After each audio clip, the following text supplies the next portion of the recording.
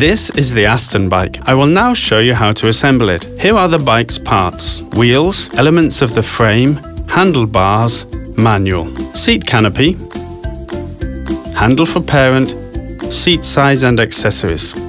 Let's start with the rear wheels. Slide the wheels into the recess in the frame until you hear it click into place. The same for the other side. The next step is to attach the mudguard to the fork. Important, the notch on the mudguard should be on the front. To do this, use the screw supplied with the bike.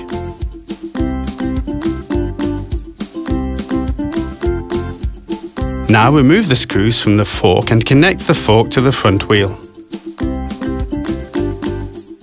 Slide the fork onto the plastic pins on the front wheel.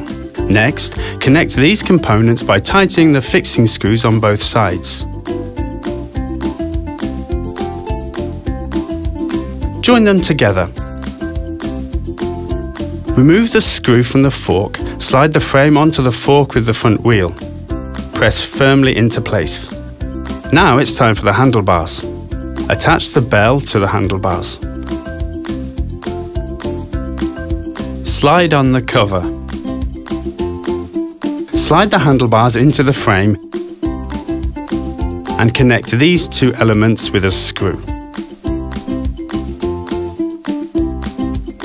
Tighten the screw and slide the cover downwards. The next step is to fit the cables. You can see a hole at the front of the fork. Insert the cable into the hole, run it along and attach to the recess at the back.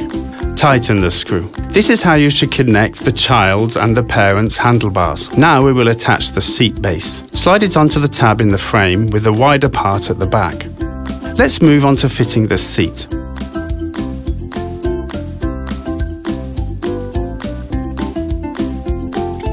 Fasten the lock on the cover at the back of the backrest.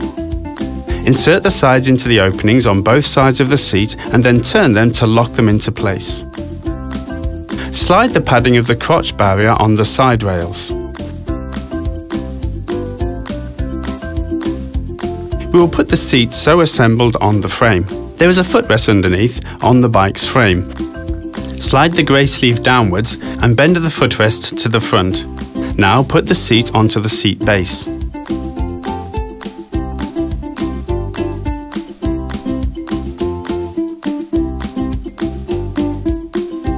Now it's time to attach the canopy. Slide it into the slots at the back of the backrest. Here they are. And now lock it into place by lowering both levers.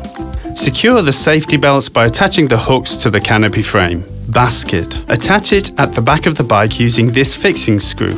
Adjust the position of the basket and tighten the screw. Now the parent handle. It comprises these two parts. Simply slide the upper part into the bottom part and connect them like this. There are two openings for choosing one of the two height options. Attach the handle to the back of the bike by sliding it into this tube until the silver pin clicks out. Attach the mug holder by sliding it onto this component on the parent handle. And adjust the position of the holder here. Fasten it with hook and loop fasteners. Your Aston bike is ready for use. Just unfold the canopy and the sides. To change the direction of the seat, unscrew the nut under the frame, adjust the seat and tighten the nut again. Similarly, you can move the seat backwards and forwards. Before the first walk, adjust the length of the baby straps. Set up the footrest for younger children. And we lock the pedals in the front wheel. The footrest can be hidden for older children. The wheel will turn independently of the pedals. If you unlock the wheel, your child will be able to pedal himself or herself. When your child grows up, Aston bike can be easily converted into a regular bicycle. To do this, remove the canopy, the parent handle, the seat sides and the cable, and a bicycle for your older child is ready to go. That's all about the Aston bike.